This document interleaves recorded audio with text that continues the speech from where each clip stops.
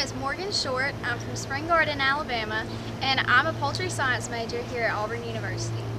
Now, Morgan, what year are you here? I'm currently a sophomore. Sophomore, okay. Now, what do you want to do with a poultry science degree? Oh, the possibilities are endless. Well, what are some of the career paths that you're considering? Currently, I'm considering maybe going out into the field under a broiler company to assist with broiler techs, things like that, or possibly looking into going into a processing plant. Okay. Now, your parents are poultry growers, aren't they? They are. Who do they grow for? Cook Foods. Okay, out of Gadsden. Gadsden.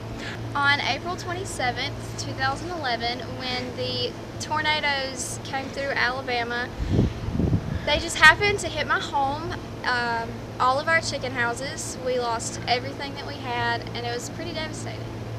Okay, all right. But since then, they've rebuilt. Yes, sir. We've rebuilt our house and 8 chicken houses. And you're on scholarship. You have an Alabama Poultry and Egg Scholarship. How important is that scholarship to you? It is extremely important.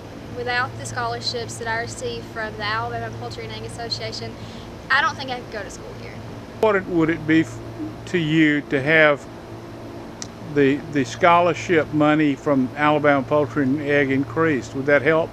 It would help a lot. It would. So you're having to spend a good bit out of pocket now as well. Oh yeah. If it weren't for my parents, I don't think I would be able to come on the amount of scholarship that I currently have. Okay, well, what would you say to folks who are thinking about signing up for the Alabama Poultry and Egg license tag? Oh, definitely do it. It'll benefit us here. It'll help with our scholarships. They're kind of cute. I don't know, you should do it. All right.